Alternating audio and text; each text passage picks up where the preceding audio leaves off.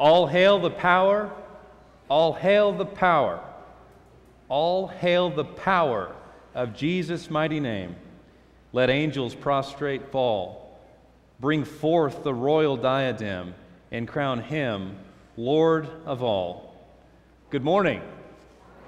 Welcome to First Christian Church. Let's take to our feet as we offer God our heart through worship and through song as we sing hymn number 91, All Hail the Power of Jesus' Name.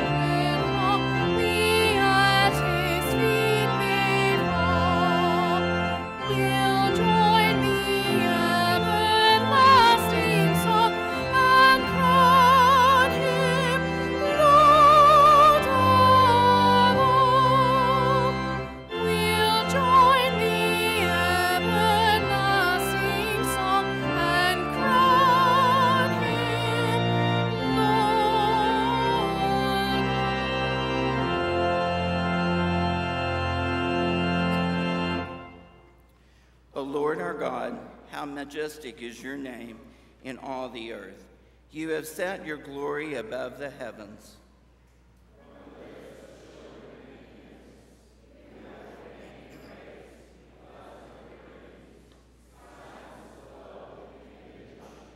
When I consider your heavens, the work of your fingers, the moon and the stars, which you have set in place.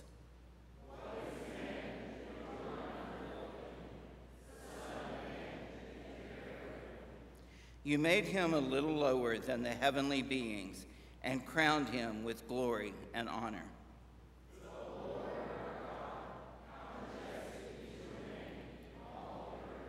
Let us pray. Gracious Father, we marvel at the works of your hands, from the mighty winds to the gorgeous sunsets. All of creation reveals your majesty and the glory of our Creator.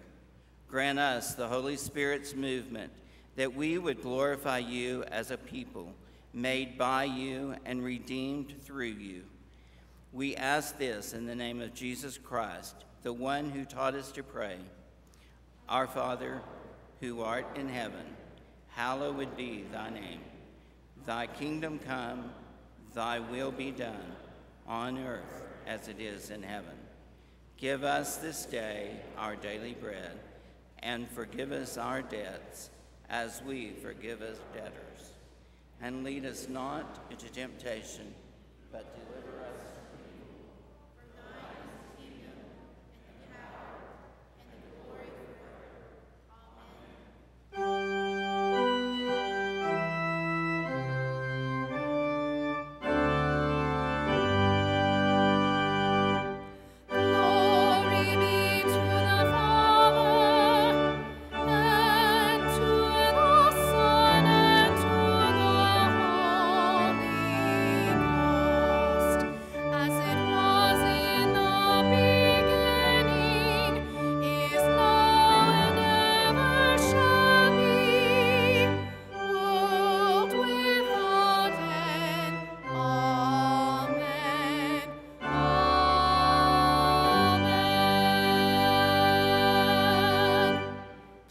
The peace of Christ.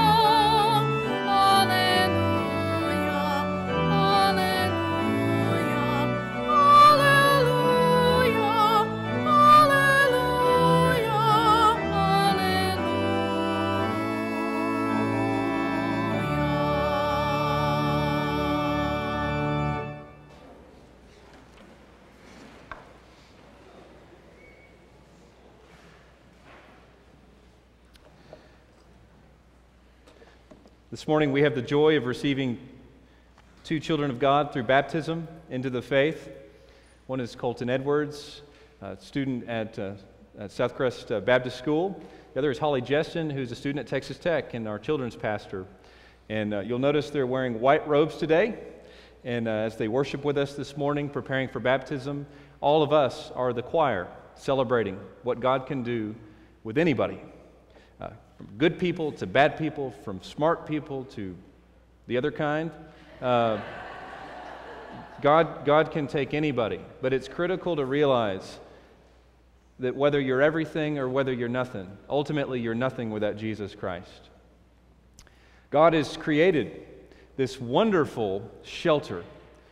For in the end, when the wrath of God comes, there will also be dancing and salvation and joy for those under the shelter. Imagine a tornado coming through a city. Can you imagine? Have we ever had that? We know those are very real. There will be a global tornado coming. We know not when, but it is coming.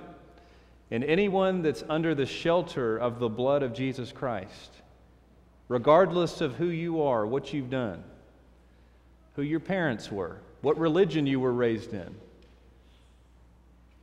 anyone under the shelter, anyone connected with Jesus Christ, though he be a sinner, is completely saved and celebrated and treated as if he or she has never once offended the Father. This is what we celebrate today. The Lord be with you. Let us pray.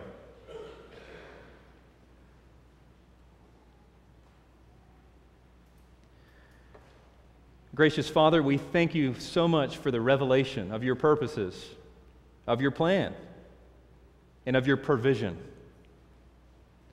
You've given us the Lamb of God, Jesus Christ, who taketh away the sins of the earth. Father, we pray that more than any confidence we have, our ultimate confidence, our boast would be in Christ, in his cross, and in his perfect prayers over his church. For he is our great high priest, standing and interceding day and night. God, today we especially thank you for the gift of baptism, that through the washing of the waters, you unite any sinner who's willing to submit and repent, that we become married to Jesus for life, never to lose that salvation, never to be snatched from your hands. And so today, Father, we celebrate for the repentance in Colton and in Holly. And we pray the waters would be blessed as they get married to Jesus. Lord, today we also celebrate fathers. There are multiple stories in the Bible, God, where fathers plead to Jesus, come and heal my daughter. Come and save my son. And there are other stories where fathers bring their children to Jesus and lay him at Jesus' feet. Kids stricken with demonic issues, with issues in their bodies. Fathers pleading to get their kids to Jesus or to get Jesus to their kids. Father, we pray a blessing over every father in this room, that their greatest desire would be met, that all of our children would be contacted and encountered by Jesus Christ, whether he comes to us or we go to him. We pray, O God, that every father in this room, every word of comfort we have spoken to our kids would come true, and that we could celebrate that our children become our brothers and our sisters through Christ. You've given us these children, we pray, and we know this is the greatest entrustment. And we ask this Father's Day for the assurance and the faith of our kids' salvation. Perform a mighty work, O God, to seal and to celebrate and assure and confirm the generation we pray for our kids. And Father, thank you for loving us so well, giving us prayers to pray, and a name through which we can pray, Jesus Christ. In his name we speak with all power and confidence. Amen.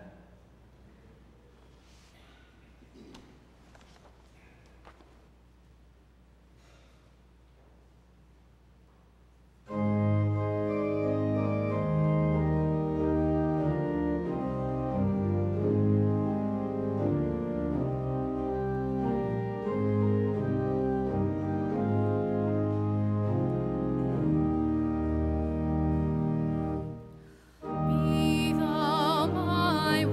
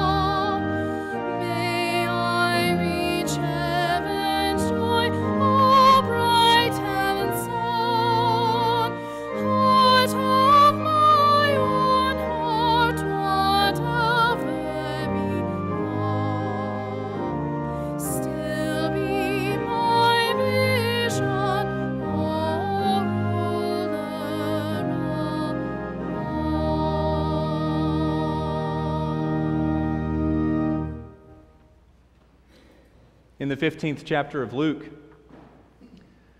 there's a famous line where the father speaks over his estate. We have reason to celebrate. Slay the fatted calf, sound the trumpets, strike up the band, set the table. For my son was lost, and now he's found. So often we come to this meal and focus on the cost. We remember the cross. We should never forget the cross. We remember the pain. We remember the one, Jesus Christ. But we should also remember that we have reason to celebrate. And God has given us the party. Scriptures teach there is more rejoicing in heaven when one sinner repents than when 1,000 righteous live their own way. And so today we celebrate with Holly, with Colton, with all the baptized, that through Jesus Christ we celebrate His victory. We celebrate in heaven. Jesus Christ took a loaf of bread, His own body, He says. He blessed it, He broke it, and He said, "This is my body, which is given and broken for you. Take and eat, all of you. And whenever you gather and you eat from this bread, do so in remembrance of me." Let us pray. Our great God, your promises give us hope. You have agreed to receive us who believe in your Son. Jesus gave his life for us and to us. We live because he lives as conqueror of sin and death. We give thanks for this bread which Jesus chose to call his body. We are grateful that he chose to call all who share this bread his body also. Thank you for reaching out to us through him. Amen. Amen.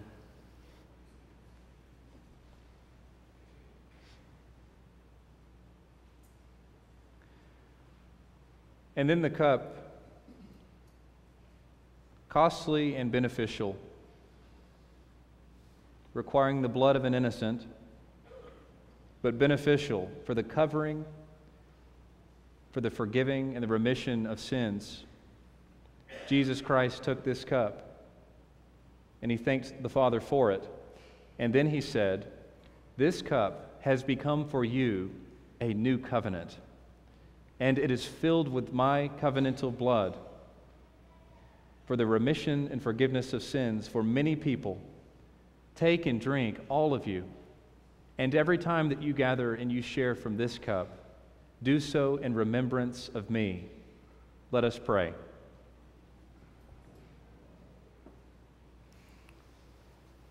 Merciful, loving God, just as a father loves and provides for his children, so you have for us. At this table today, sharing this cup, we experience how good and gracious you really are. On the cross, Christ's life was poured out for us, filling us with endurance, character, and hope. As we nurture the fond and loving memories of our fathers, we remember your presence in our lives and give you our eternal gratitude for the gift of your Son, our Savior, Jesus Christ. Amen. Amen.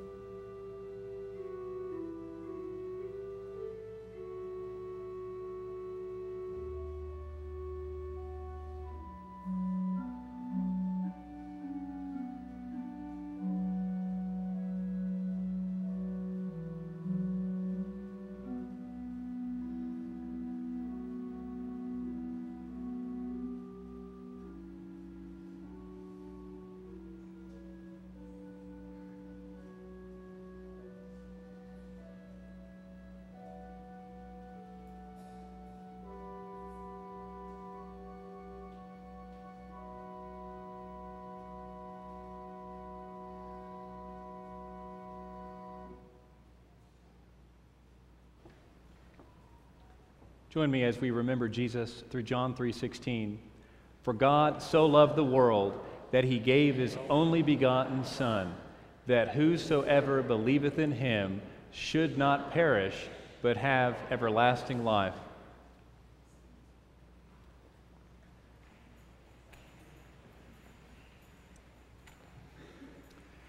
We will now receive tithes and offerings.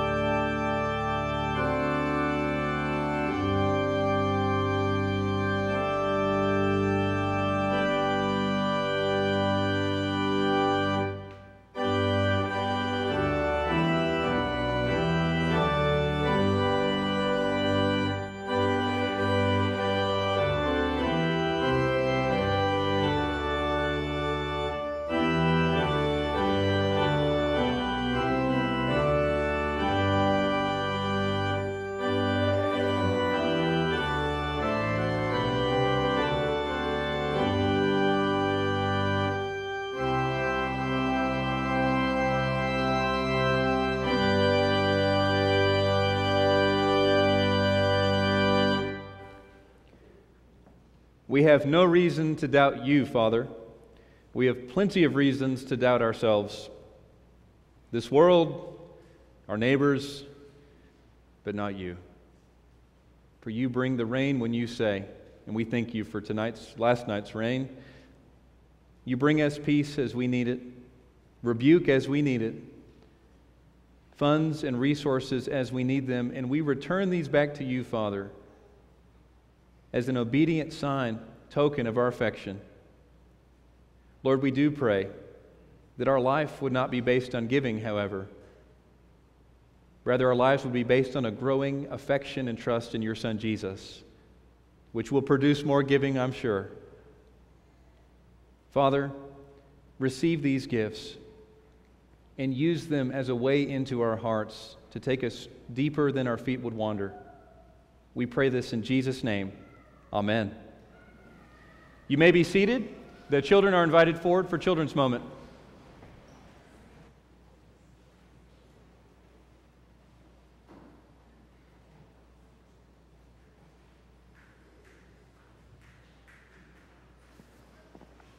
Good morning.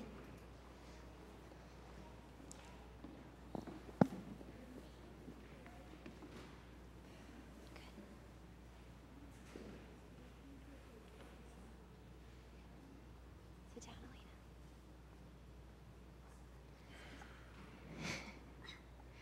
So we are continuing learning about confidence today. And we're going to be learning about how we are confident in Christ, that he's going to work in us and through us when we allow him and we accept Jesus as our Savior. So Emerson's going to tell us what our scripture is.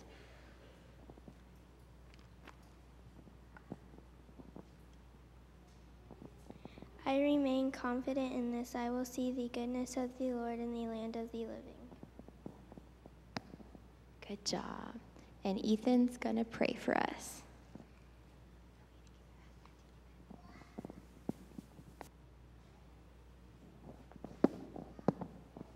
Please pray with me. Dear Heavenly Father, thank you for this day. I hope that we have a great day tomorrow, and I hope that everybody that is sick will be healed.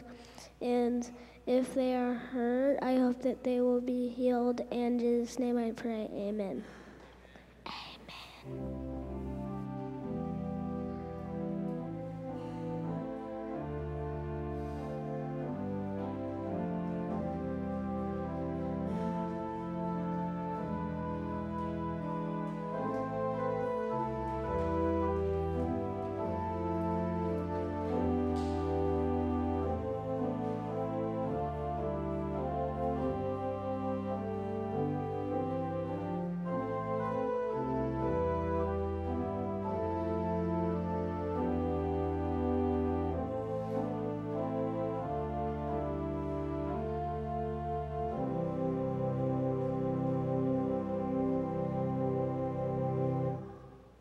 Please stand for the scripture reading. The scripture reading this morning comes from Matthew 17, verses 14 through 20. When they came to the crowd, a man approached Jesus and knelt before him. "Lord, have mercy on my son," he said. "He has seizures and is suffering greatly. He often falls into the fire or into the water. I brought him to your disciples, but they could not heal him." "You unbelieving and perverse generation," Jesus replied, "how long shall I stay with you? How long shall I put up with you? Bring the boy here to me." Jesus rebuked the demon, and it came out of the boy, and he was healed at that moment. Then the disciples came to Jesus in private and asked, "Why couldn't we drive it out?" He replied, "Because you have so little faith. Truly I tell you, if you have faith as small as a mustard seed, you can say to this mountain, 'Move from here to there,' and it will move. Nothing will be impossible for you." The word of the Lord. Thanks be to God.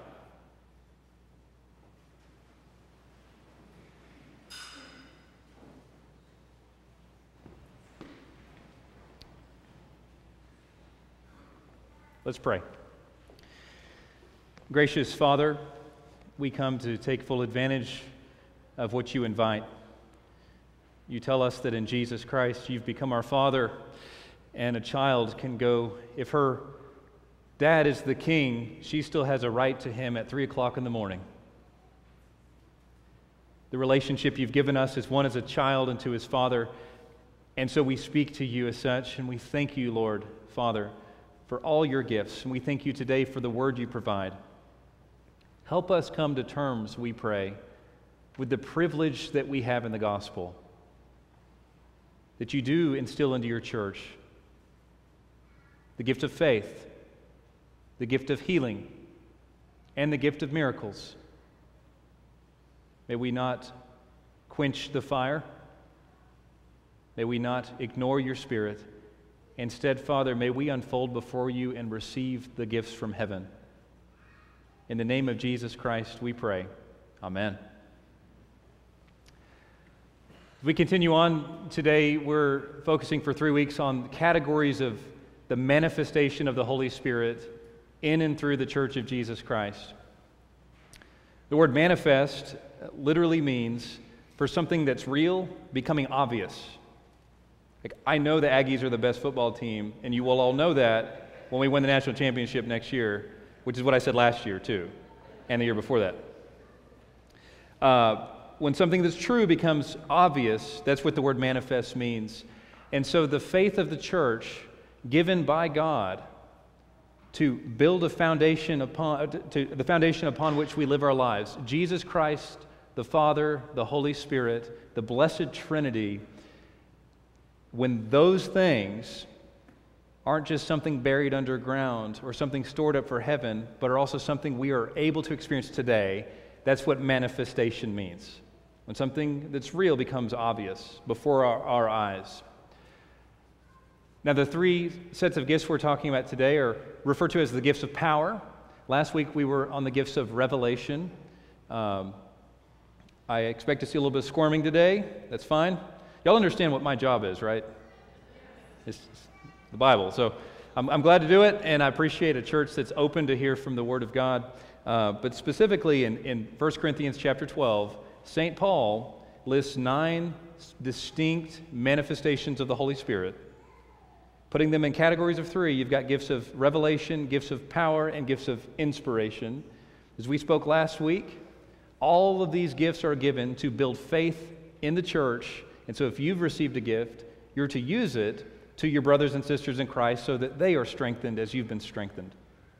We also remember that the whole point of spiritual gifts is that these are not natural abilities. You have phenomenal natural abilities. We just heard a phenomenal natural ability on the piano. We hear one on the pipe organ every Sunday, the choir. We see these things. But a Holy Spirit ability is something that is bigger than your nature. So the ability to see something, the ability to watch a healing, to participate in a mighty work of God is necessarily going to be beyond what you're naturally able to do. Amen? So that's the whole point of these spiritual gifts, and St. Paul teaches on them explicitly in 1 Corinthians chapter 12, 13, and 14. I'm going to read real quickly one verse from 1 Corinthians chapter 14. This is right after he talks about love. Love, love, love. He calls love what kind of gift? The least or the greatest? The greatest gift. So he begins the final chapter on the manifestation of the Holy Spirit with this word. Therefore, follow the way of love and eagerly pursue spiritual gifts. As we discussed last week, one of the great stirrers and catalysts of spiritual gifts in the body of Jesus Christ is love. It's not knowledge. It's not morals. It's love. And friends, we have a loving church. We have a loving Father. And so today, I want to encourage you once again, as I did last week, and I'll warn you next week too, that the missing element for our congregation most likely is, now we're experiencing great things from God, but the limiting factor we have is the second half of verse 1 of chapter 14. Do we or do we not eagerly pursue and desire spiritual gifts? If you're like me, and next week we're going to talk about speaking in tongues, so take your Xanax and get here, we'll figure it out.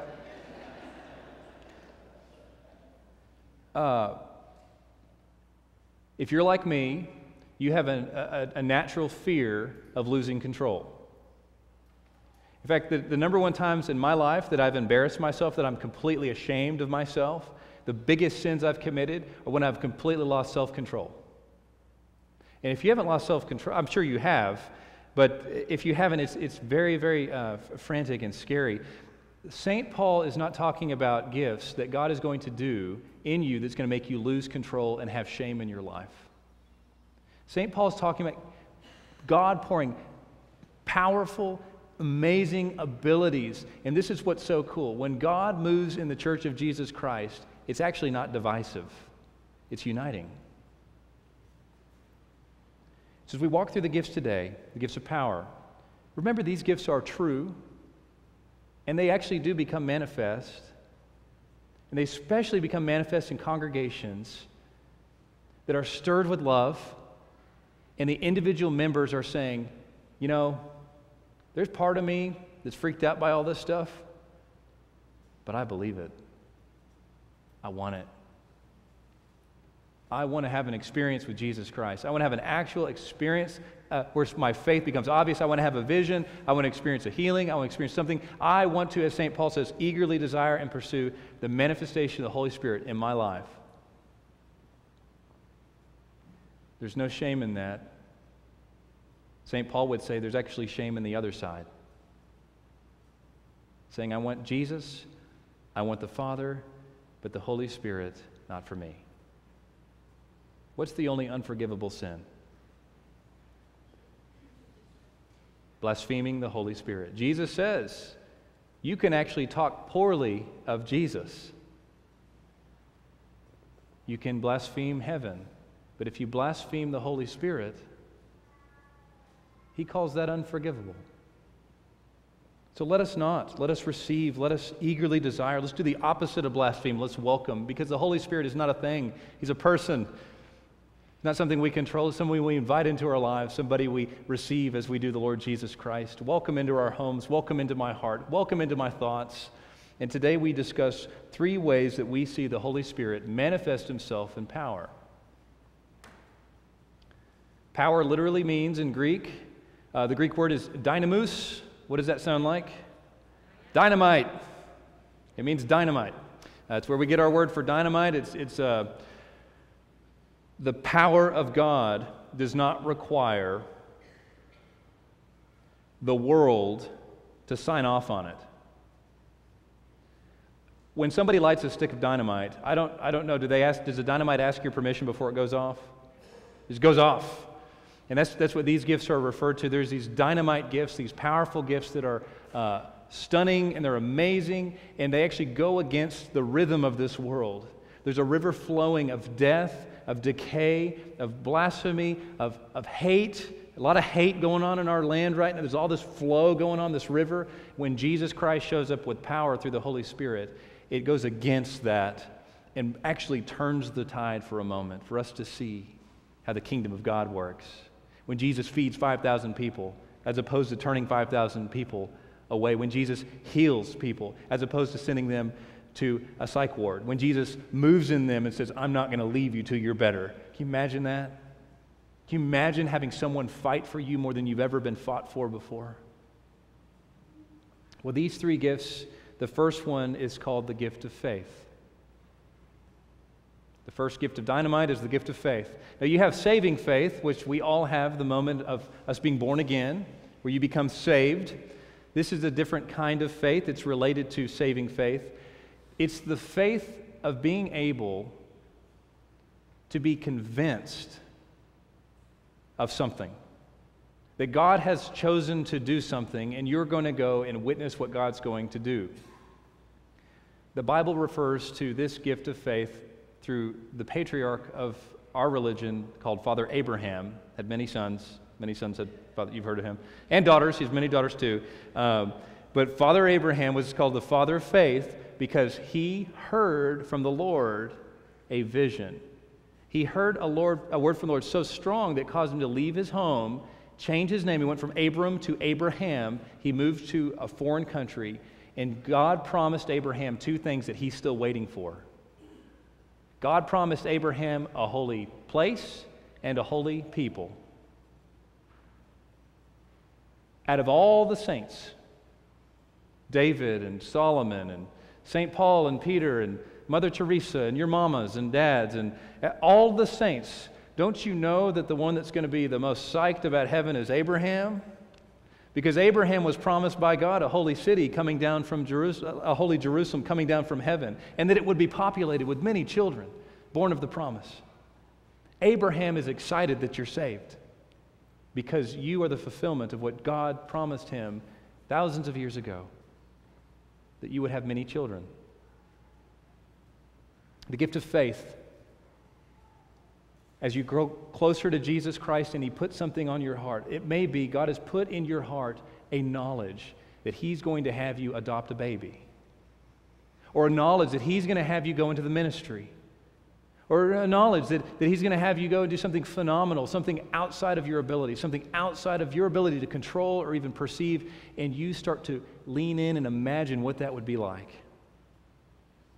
You start to watch God open doors to start maybe a new business or a new venture, and God opens these doors, and maybe a new marriage, and brings Wade and Sarah together. It's just God opens these doors, and slowly but surely you start to notice that God is the one who wants this to happen more than you do. The gift of faith is the gift of living into your future even though it's not here yet. You see? John is called to missions. The gift of faith is the ability to live forward, not backward. It takes a lot of guts. Amen? To step in and trust the power of the Holy Spirit, to envision a life, a move that's on the horizon, that's coming. Because when God makes a promise, it's not conditional, it's coming. So that's number one, the Holy Spirit gift of faith. And you may have had this experience of God speaking a word into your heart and you believing in it, trusting in it, and then getting to watch it come to fruition, and you didn't realize how powerful a gift this is. Jesus says, if you have a mustard seed of that, what can that do? It can move mountains. I want to encourage you for a moment to go back and read some of these red letters. If anyone's more excited about the Holy Spirit and power, it's Jesus Christ. We'll skip past the parts for a second where He seems to be upset with us, don't we, right?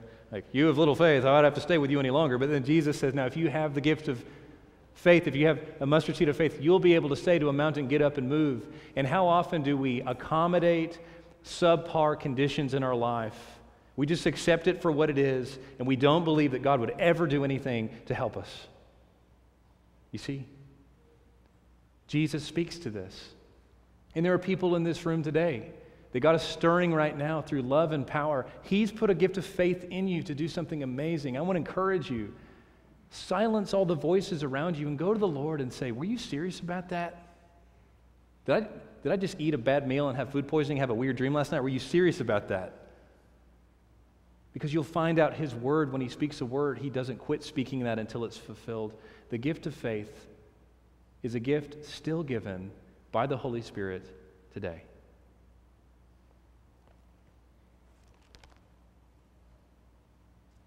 I tell you the truth, if you have faith as small as a mustard seed, you can say to this mountain, move from here to there, and it will do so. Nothing will be impossible. The second gift of power is the gift of healing.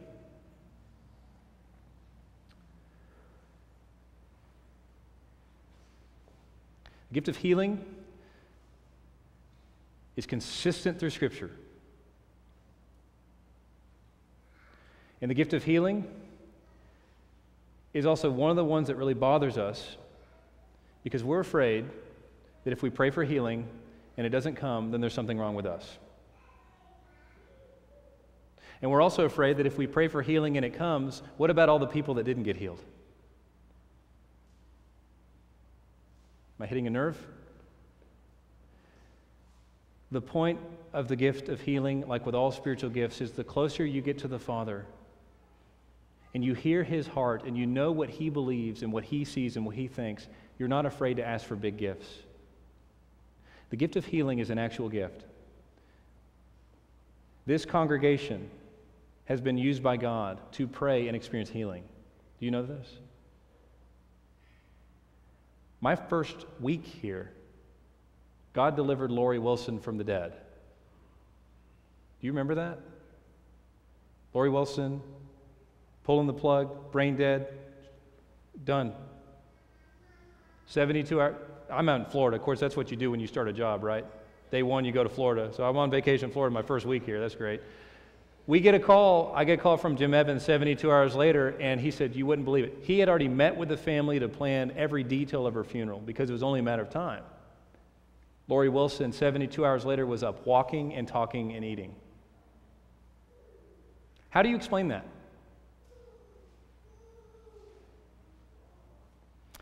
Mike Chase, who we mentioned last week, experienced a miraculous move in his body. We don't have time to get in every single testimony of every healing we've seen. The point is that God actually does, to this day, produce a power in the church to pray and see healing. And there's three primary ways we see healing. We see physical healing. We pray for Karen Slay's miraculous healing to this day. She's with us today. We see people healed of emotional distress, where God takes you back to a time when you were hurt as a little girl or little boy, and He shows you what He was going through while you were being hurt. And that experience of God's vision over you changes you. You're no longer stuck, licking wounds from the past. God also heals spiritual wounds. He heals problems, deep-seated rebellions against God. You know, many congregations stay in the same place they were at spiritually for 100 years because the gift of healing is not active. The gift of healing is active in this church. People come to me all the time saying, Paul, a year ago I would have never done this, but I repent. That's God healing. Gift number 2 of the power gifts is the gift of actual healing, and it's something to not be afraid of, but something to claim. And if you notice God is obsessively putting somebody on your heart, to not pray for comfort and for subduing pain and lay down and take it, but to pray for the miraculous power of healing. Call him up, go lay a hand on Randall, put a hand on his back and say, God, I believe that you're going to move in him. I'm going to pray for that. That's number 2. Number 3 is the gift of miracles. Miracles generally have to do with multiplication. We see, you may have heard of the stories, you may have had them happen to you where bills are due.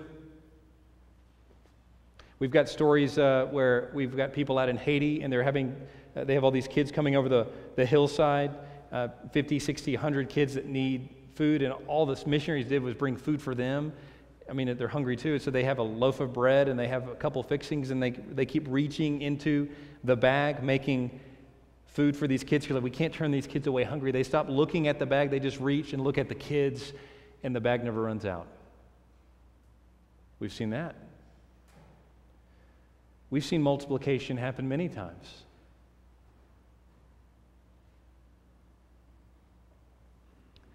The gifts of power are probably the most underasked because they're dynamite. We'll take a stirring of the Spirit or joy or peace or something like that, but when healing comes or miracles come or breakthroughs come, literal, powerful changing of the trajectory of someone's life by the interventions of God, He busts in. We are afraid to even consider that God would do that, even though the Bible is pretty much all of that the whole time, over and over and over again. And even the book of Acts, when God calls forth His holy church, and it does great gifts to her to go and do the same. But to take the tension, these are 2 things we need to remember about why God does this and why we should pursue them and not be shy. The first one is God produces miracles in power in the world so that He is worshiped more.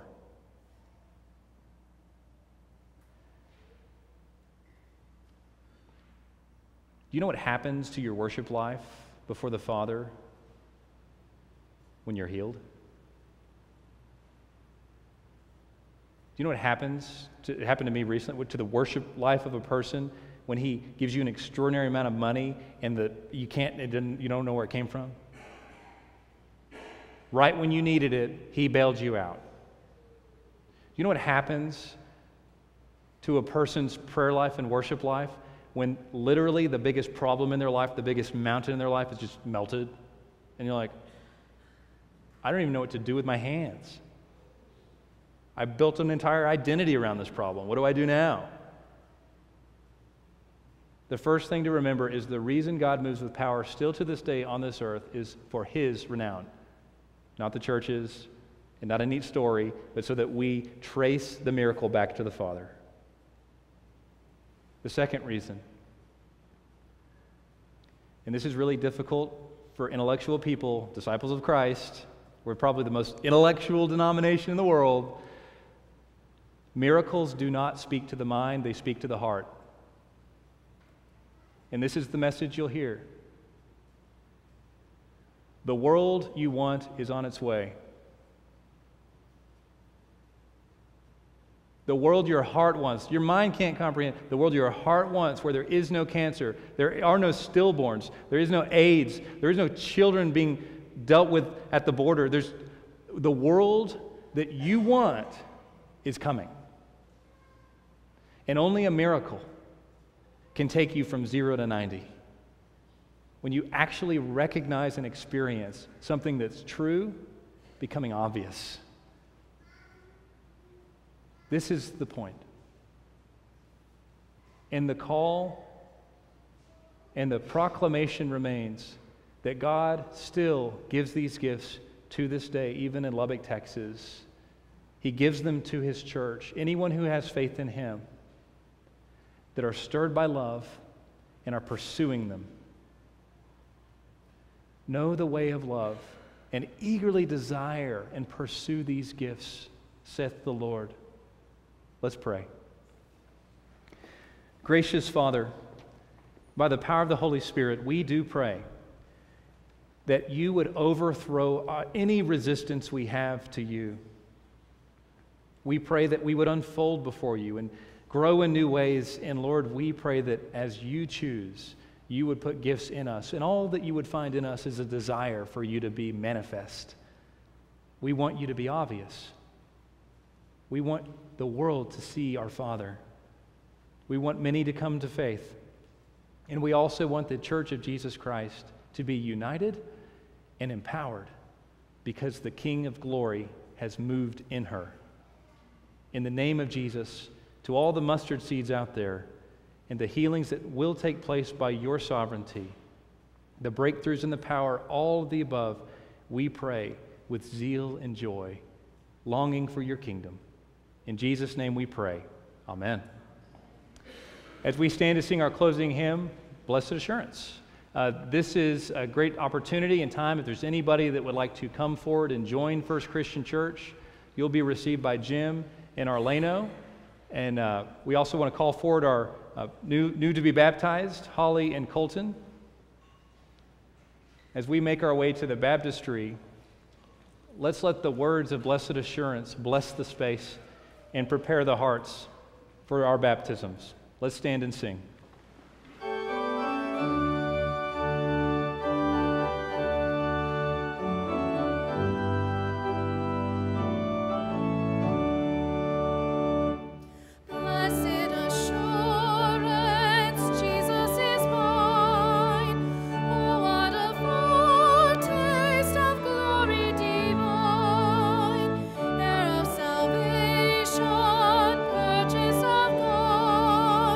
Born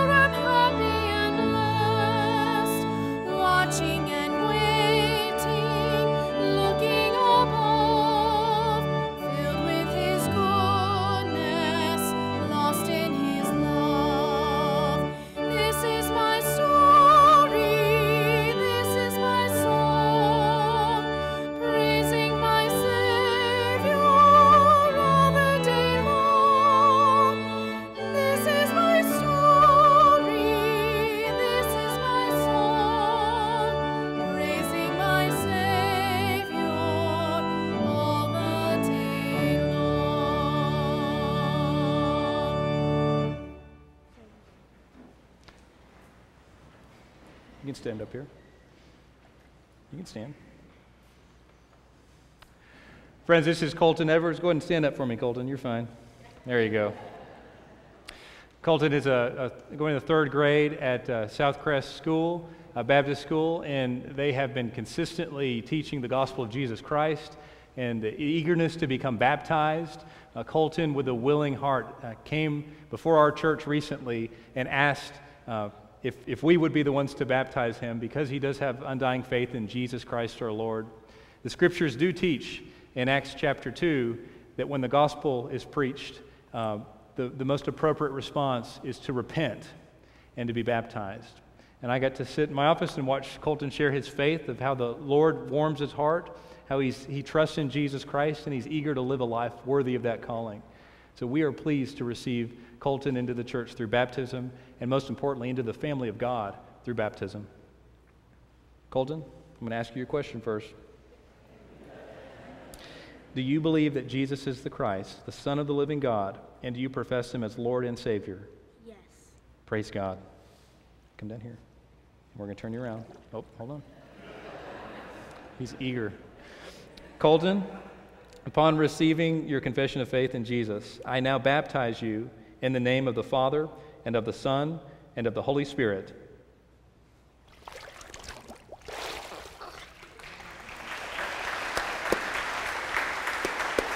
Stand right here, buddy.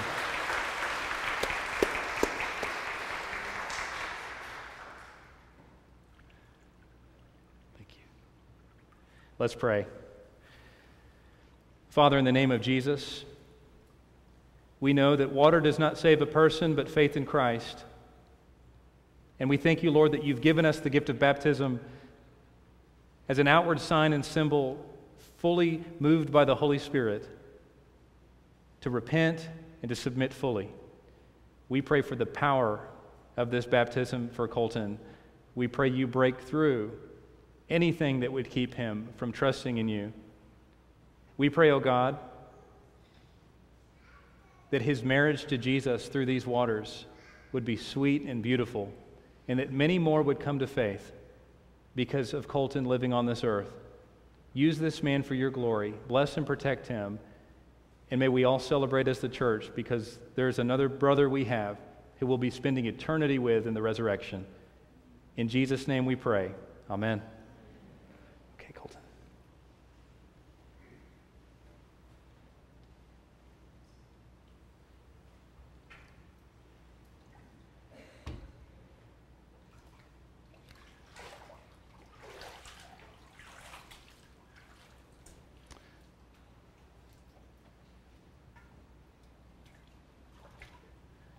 We also welcome Holly Jessen into the waters of baptism. You can choose whether you use the step or not.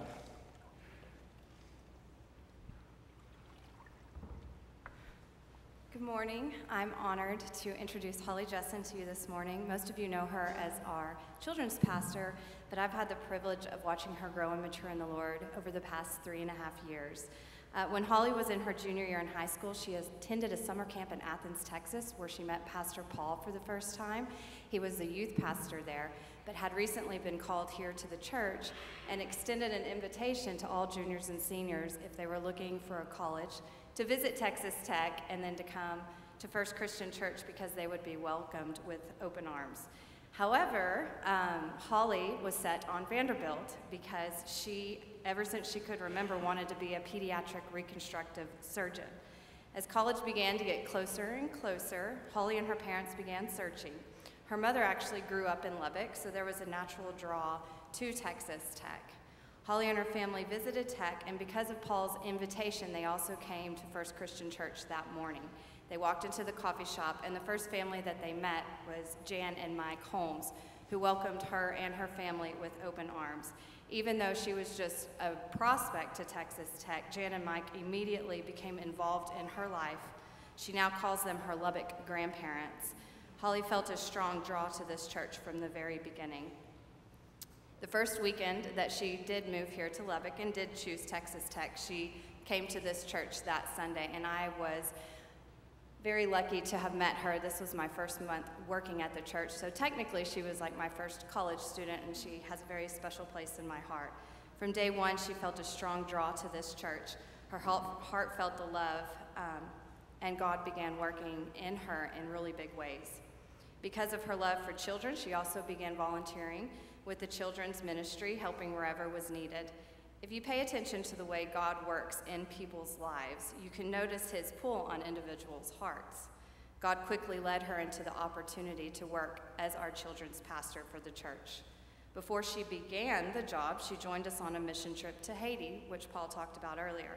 During this trip, we worked with many children in Haiti, but I do remember one particular moment that I will never forget, and I know Holly won't either. We had gathered in this beautiful old church, praising the Lord with all the Haitian people. As we stood in awe of the way the Haitian people praised the Lord, which is remarkable, by the way, this little orphan boy was right in front of Holly. He turned around, he made eye contact with her, looked at her, and grabbed her hand and held her hand the entire worship service. This brought Holly to tears. This little boy had a cleft palate. He held her hand the entire worship, and she was overwhelmed by the sensation of the Lord. She just knew at that moment that the Lord was confirming her desire to become a pediatric reconstructive surgeon. After this trip, she was glowing with the Lord. She couldn't wait to return to school and work for the church. However, the semester turned out taking a real toll on her, and she became sick. Something was happening in her life, and she didn't know what it was. She didn't realize the void and what it was that God was trying to do. Because of Holly's illness, she was sick over Christmas break and decided when she returned to school that she would only go part-time in order to take better care of herself and rest. She was reluctant to begin her spring semester because her classes were going to be hard. She was taking organic chemistry, and she was now going to have to graduate later than she expected and hoped. But something beautiful was happening. God began overwhelming that which was overwhelming her. People were being used by God to show Holly what he wanted for her life. As she was sitting in organic chemistry, she got this overwhelming feeling that she was in the wrong place. Now, if I was sitting in organic chemistry, I would too. However, this feeling was different. It was both a feeling that brought her fear, but also brought her freedom. Holly's fear was based on feeling like it would be below herself to change her major. I mean, she had been wanting to be a pediatric reconstructive surgeon ever since she was young. However, God was showing her a different way. She began seeing her future from God's perspective and not her own. God wanted Holly to work with children, but to help save their souls, not their appearance. You remember that orphan child in Haiti? The one with the cleft palate? It wasn't the cleft palate that God was showing her, although it got her attention. We do tend to focus on outer appearance. It was in that moment that she saw an orphan child, and a child who embraced her with love by holding her hand. And in that moment, she felt love that she had for this child that she didn't even know. We tend to finish God's sentences. Holly felt the Lord in that moment in Haiti. However, she jumped to her own desires and missed what God was showing her until this moment in organic chemistry. She knew she needed to change her major. She went to try to change her major. It was the last day, and so there was a lot of red tape to go through. However, God is good, and when he is leading, he will make things happen. He used one of the advisors at Tech to get everything handled, and Holly was able to begin her new degree the very next day. She has seen the fruit from this change. She is happier, she's made the president's list, she's healthier, her relationships are better and stronger, and she loves the Lord more than ever before. When the Lord begins working in your life, he empties you of the things that aren't of him, the things of the world, the things of experiences in your past. He begins to fill you with the things from him. In order to be emptied, sacrifices have to be made, and Holly has experienced that. But now she gets to experience what he's doing in her heart. She's experienced forgiveness. Her desires have changed. She's walking by faith. She feels and recognizes the Holy Spirit within her. And she was recently overwhelmed with the sensation to become baptized. She was sprinkled as a child, so today she is outwardly expressing an inward decision to follow Christ. Today, the only thing Holly knows for certain is that she is a child of God. She is saying yes to Christ, and she is ready to follow. Holly, do you believe that Jesus is the Christ, the Son of the living God, And do you profess him as Lord and Savior? Yes, I do. Praise God. Turn to you. Upon receiving your confession of faith in the Lord Jesus Christ, I now baptize you in the name of the Father, and of the Son, and of the Holy Spirit.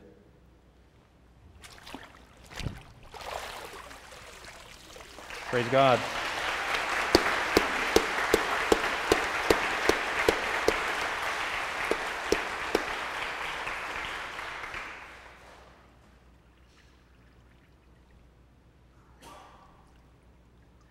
Let us pray. Gracious Lord, we thank you for the way you intervene. You even mess up our plans. You derail us to give us a life better than we thought. We thank you, Father, for faith and for the homes we're grown in that practice walking in faith. And we thank you for Jesus, who has prepaid for every conversion that will happen. He's prepaid for every miracle. And he is the one who governs the life of every Christian.